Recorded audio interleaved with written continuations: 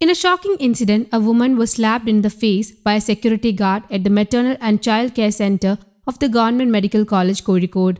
Sakina, a native of Wayanad Sultan Bathery, was the victim who was assaulted in the incident.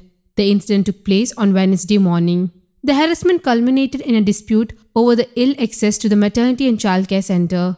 Sakina came to the medical college to show her son's child and mother to the doctor. After showing the mother in the super specialty section, she arrived at the maternal child care center. That is when the security guard said no more people would be allowed inside. When she questioned this, the watchman suddenly got furious and pushed her to the side, alleged Sakina. Later, the security guard slapped Sakina on the face as she tried to capture the incident on her mobile phone.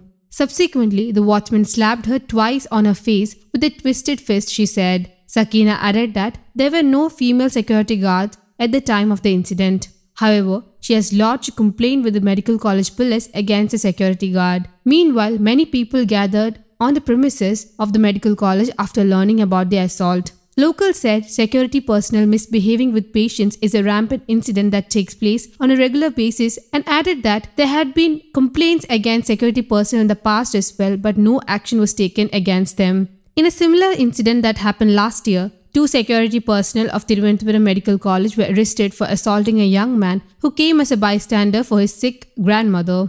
Arun Dev, 28, a resident of Chirayinkeezhu, came to the hospital as a bystander for his grandmother who was undergoing treatment for suffocation in the 16th ward of the hospital. News Desk, Kaumudy Global.